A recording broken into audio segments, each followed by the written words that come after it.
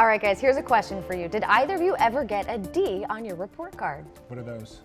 I'm kidding. No, I think we did get comments about our contributions in words to the classroom setting. It's too chatty. Yeah, lots of talking. Down, you know? Hey, there are worse problems to have, but you know who did get a D on their report card? Uh-oh. The Potomac River. Oh, you bad river. Since 2007, the Potomac Conservancy has been releasing progress reports in the form of a letter grade that reflects the health of the river. This is done to see how well the Potomac is holding up to the goals laid out in the 1972 Clean Water Act. And this year's report was just released a few hours ago, and they got a B. Oh.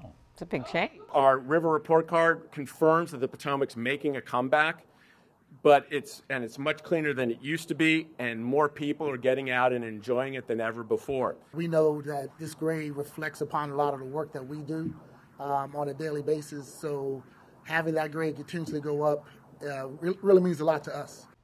Director Jackson from the D.C. Department of Energy and Environment went on to stress that while we have come a long way, there is still a lot of work to be done. Now, some of the remaining challenges to get the Potomac up to an A include managing stormwater runoff, planting more trees to keep the water temperature down, and litter control. Makes me so sad that one of the biggest struggles is people just throwing their trash out carelessly. Yeah, we could do better, but I mean, that's a huge progress report. Going from a D to a B, so let's keep it going. Trending in the right direction for sure. Good sign of the future.